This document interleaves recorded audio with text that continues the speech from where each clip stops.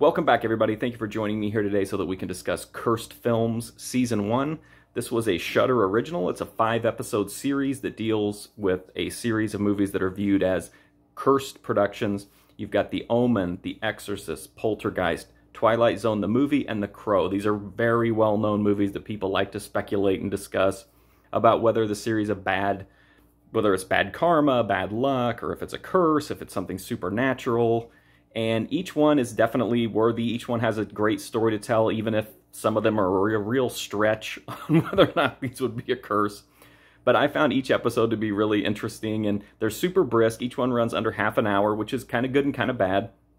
I feel like some of these stories definitely don't need more than half an hour, but I definitely wouldn't have minded more about the Twilight Zone and more about The Crow. But I feel the other ones had plenty of time, and there's still a lot of good information in all the episodes, but I just feel like those two maybe could have benefited from a little bit more of a deep dive. You hear firsthand accounts from a lot of the filmmakers, crew members involved. They also bring in like podcasters and journalists. Just for my personal taste, I don't really care to hear a whole lot from podcasters or journalists, especially when it kind of feels like they're just reading things off the Wikipedia page. I'm much more interested in hearing from people that were like actually there and experienced it.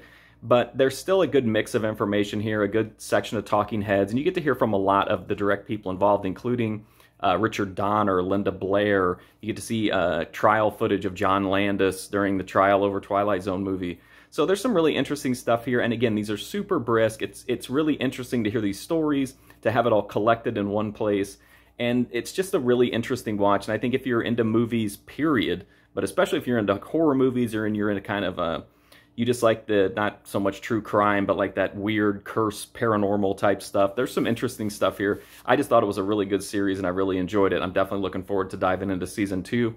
So that's my review for Cursed Films Season 1. Brisk, easy to watch, interesting if you're a film fan, or if you just like, you know, documentaries. I definitely recommend this. If you want to see more of my work, you can go to markfusion.com or go right here on YouTube to my movie review playlist. But thank you for watching this review of Cursed Films Season 1. I do greatly appreciate it, and hopefully I'll see you soon.